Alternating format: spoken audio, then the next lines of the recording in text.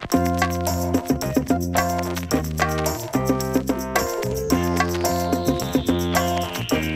my name is Kristyglass. I'm here in New York City, but I have a special visitor who traveled all the way from Spain. Oh my goodness! You are my second Spanish. Well, I'm from Argentina, but I'm living in Spain. Yes. Okay, and tell us who you are. Okay, my name is Cecilia Lozada.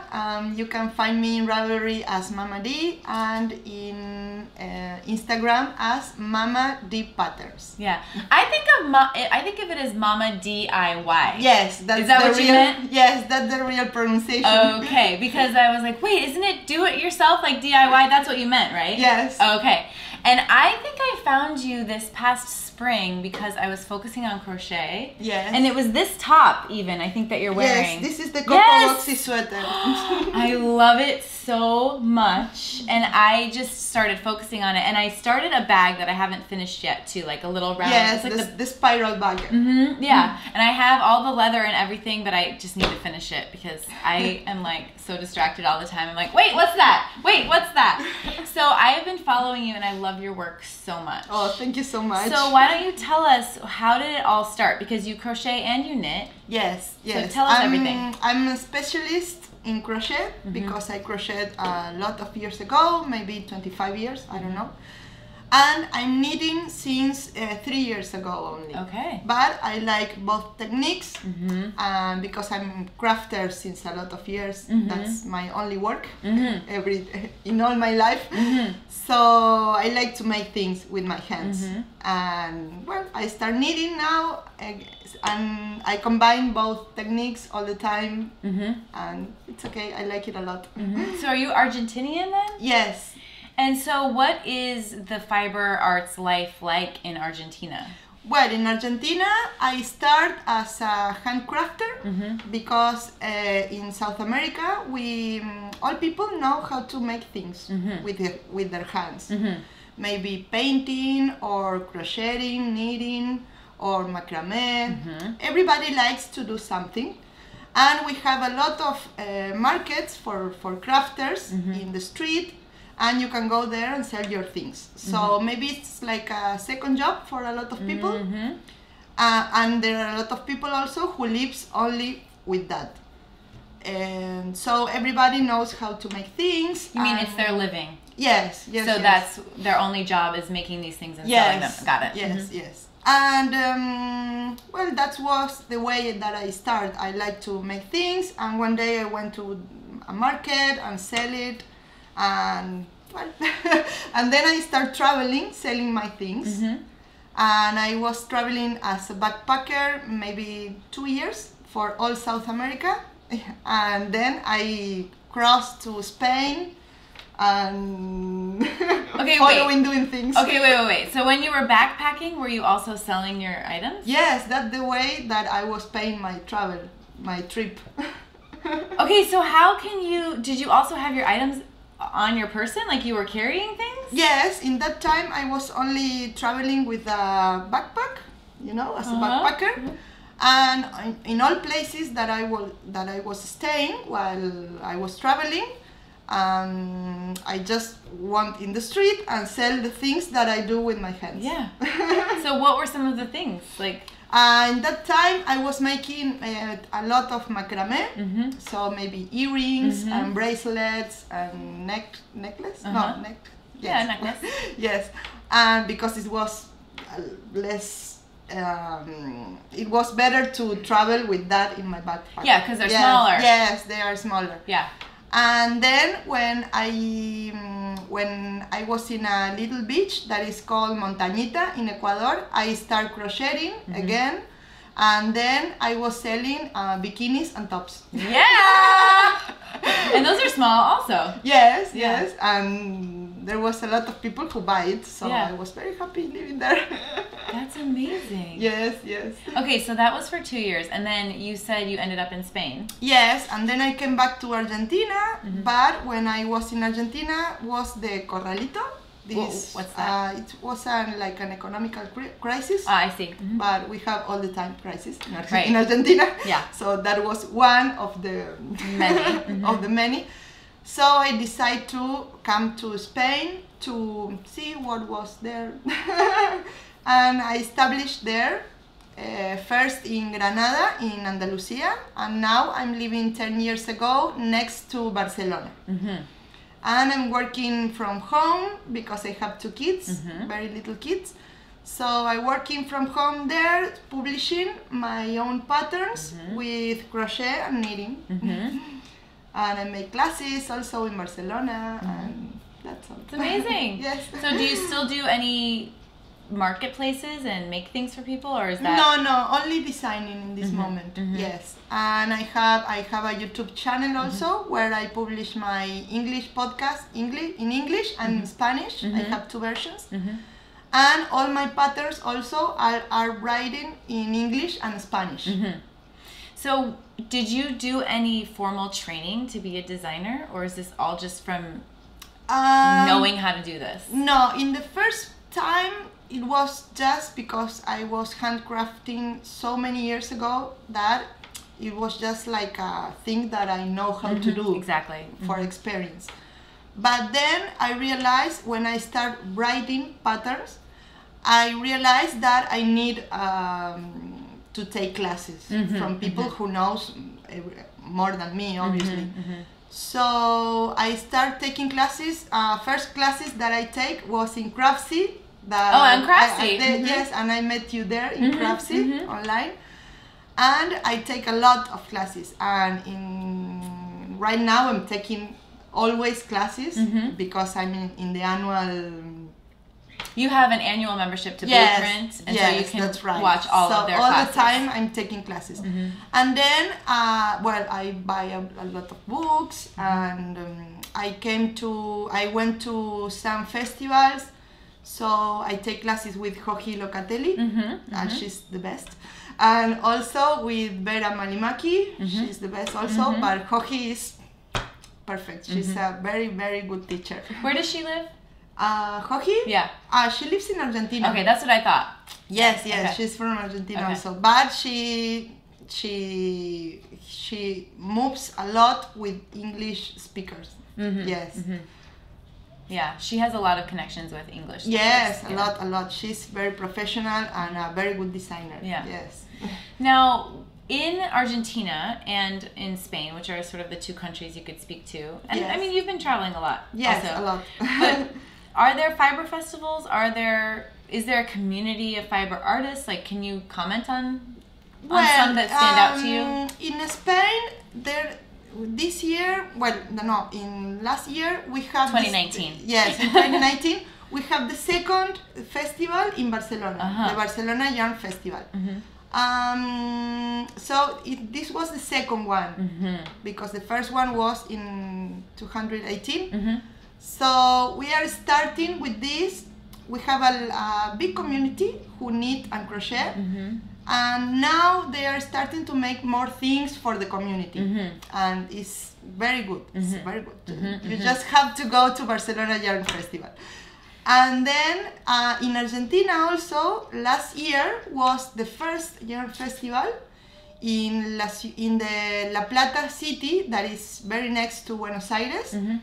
And it was totally free for everybody, including classes. Wow. People goes as a volunteer to make classes. And I think that was a very good point because in Argentina, maybe people don't have the access economical or even for the place that is very far away from everything. So I think that this is very important to connect with people and to see that everybody can knit or crochet, and no matter if you are knitting or crocheting with expensive yarns or, less expensive. It's just about the art, not about what you're using. Yes, that's right. So I think that it was a very good festival. I couldn't go, but I saw it all the time, and I think it's important that. Yes. Now, which do you prefer, crocheting or knitting? Do you have? I like both. I think that they are so different. Every technique is very different, one from each one. So it's. I like both. So can we talk about some of your samples? Yes. Do you want to start with what we're wearing? I have this one that is the Coco Boxy Sweater. It's a crochet boxy sweater. As And you it's can with, see. It's I big. love it. Here, move this out of the way because I love, Yes. this is my favorite part, this detail right here. Oh. Look at that! Yes. I love it. And this is fingering weight yarn, right? No, this is sport. Oh, it is Maybe. sport This is weight. Arroyo from Malabrigo. Oh, it is Arroyo, Malabrigo. no, Silky Merino from Silky Merino. from Malabrigo. Yes. Because it drapes so nicely. Yes. It's Yes, so this is the good. Malabrigo. Oh, it's in the wrong side. It's inside out? Yes. I could never tell. But that's the nice thing about crocheting is that you really... It's in the wrong It's side. reversible.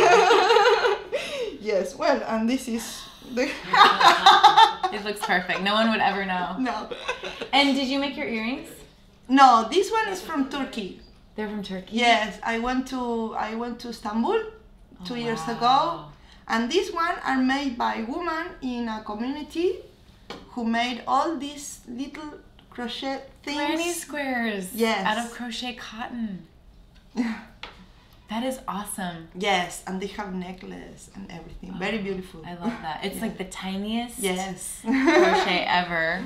Do you ever crochet like that? The tiny? No, I never make so tiny, but I like a lot. But Yeah. it's the same, Yeah, same. only with a very thin hook. Like it's thread. Yes. Okay, what am I wearing? And this is the Olé shawl. It's a flamenco shawl. It's made also with crochet, with yarns from Pasquali Filati Naturali. And it's beautiful. It's crochet, everything. So flamenco, talk about Yes, that. yes. So you could wear this while you're doing flamenco dancing, or no. It's just that when I was in Granada in Spain, I learned I went to classes to flamenco, to dance flamenco. So I always have that. How do you say? Is this the inspiration for Yes, the shawl? yes, to make this shawl. What was the inspiration for this one? For this one was the film, the Coco film. Oh, the Coco film. Yes. It's owned by Disney. Yes. Yeah. Yeah, I love that. Okay, what And else? I have more. I want to go through all of it. This one is the last design. The latest that you did? This is made for now. Melanie Berg is gonna make a new line of yarns that it's called balayage. Okay, this is Melanie Berg's new yarn. Yes, it's gonna be present on the Vogue Knitting Live. So this is made with mosaic knitting. Mosaic knitting. And the yarns, balayage. It's fingering weight, everything. Oh, I love it. Yes. I love the drape of it. And this shawl is called Amaru shawl. And Amaru means in Quechua, means, how do you say it? Serpiente? ¿Cómo se dice? Snake. Snake. Because the snake represents the world of the dead. The world of the dead. Yes. So this is the snake, and this is the part that when you are walking in Cusco, in Peru, you can see everything is like stones, and it's the same places where the Inca was living there. So it's very impressive. Yes. Ooh, I love that story. Yes. Okay, what else? And then I have, this is another new design that is going to be published by the end of this month. Okay. For this design, I work with earth yarns. Oh, earth. Yes, these are the harvest worsted, and this is called Avia Yala. The name is the name that has the American territory before the colonization. Nice. Yes. And this is knitted. Yes. Okay. And there is also the same version in crochet. Okay. And so is this design also from, keep talking about it. Yes. And this is going to be free for everybody in Ravelry, these designs. Okay. 10 different sizes. Oh, wow. Wow. Yes. Okay, and then this is the crochet And this version. is the crochet version that is going to be published in a new book with only Latin American designers. Cool. Yes. The book is gonna be called like Weaving Latin American in English. It was said like that. How do you say it in Spanish? Tramando Latinoamérica. Okay. Sí. And the organizers for this book, They are called El Cruce por Vero in Instagram, and my dearest friend, Kaya Lanas. Okay, I will ask you for links for that. Yes. And then I'll put them underneath this video. And is this pattern inspired by what? Yes, by South America, obviously, and all our culture that is very rich. Yes. What yarn did you use for this one? For this one, I just use Katia from Katia. It's called Merino Aran. It's not expensive yarn. It's a mixture of 50% acrylic and 50% wool. Nice. Yes. Nice. Okay, what else? What else? We have this one. Love. Okay, what's this one? This is the Tacuaripora shawl. Tacuaripora. It's a song that in the culture of the north of Argentina, they make for, it's like ¿cómo se dice? Arrullo. Where you want to sleep babies. Okay, like a baby hammock or a bassinet. Yes, you sing for crib. them. No, you sing. Lullaby. Yes, a lullaby song. And the song is very beautiful. I have the link where you visit the pattern. You have the link to listen to the song. it? Yes. It's like multimedia interactive. Yes. Is this cotton? No, this is bamboo. Oh, bamboo. This is from Pasquali Filati Naturali also. And it's beautiful. You see the... Yeah, the drape is so Yes. nice. And it's like, I feel like I could wear it in the spring. In summer also, yes. Look how beautiful this is. I want to show the back. Look at the back. It's so good. Wow, that is so gorgeous. Yes. And this is another design that is called Mailen. It's made also with earth yarns, in a fingering weight. And Mailen means in Mapuche language that it's people who lives in the south of Argentina and Chile. It's our original culture, and it means like a princess, but it's like a woman with a lot of honor and strong, and that's the real meaning. I love that. Look at these stitches. Yes, Mapuches are means people of the earth. Okay. Yes, that's the name of this culture, and I love that. So, what is your connection to all of that? Is it because that sounds like you're interested in history? Yes. I like a lot the history of my ancestors before colonization, because where colonizations happens, and even these days, they are all the time attacked, and I don't know. They don't have the respect, I think, that they should have. So all this is like expression that they exist, and besides they are very helpful for the ambience, for the nature. They respect everything. So I think that it's important to listen for them more.